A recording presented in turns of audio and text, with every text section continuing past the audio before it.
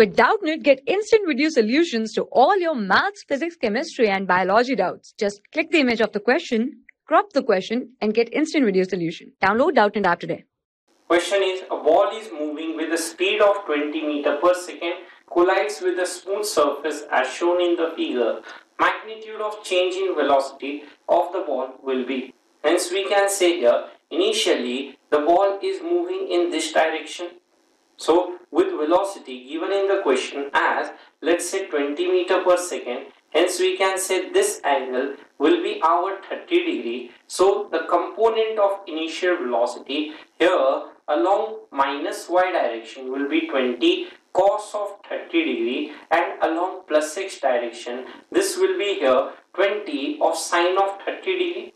Hence we can say here initial velocity vector vi vector can be written here as, let's say, minus 20 sine 30, we can say here I cap, and here minus 20 we can say as cos 30 of, let's say, j cap. So sine 30 is 1 by 2, hence this is minus 10 I cap, and minus 10 root 3 we can say as j cap. Now coming to final velocity vector, we can say here this component here is 20, we can say as cos 30, and the x component here is our 20 sine 30. So we can say here final velocity vector can be written here as minus 20 sine 30 of I cap, and we can say here as plus 20 cos 30 of here is j cap. So this comes as minus 10 I cap, plus here this comes as 10 root 3 j cap.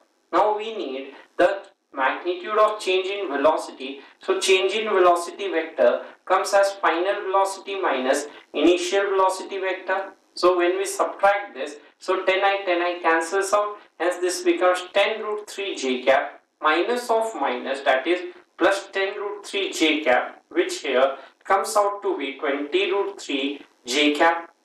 Hence the magnitude of change in velocity is 20 root 3 meter per second, which here is option number 2. Hence 2 is the correct answer. So 2 is our answer.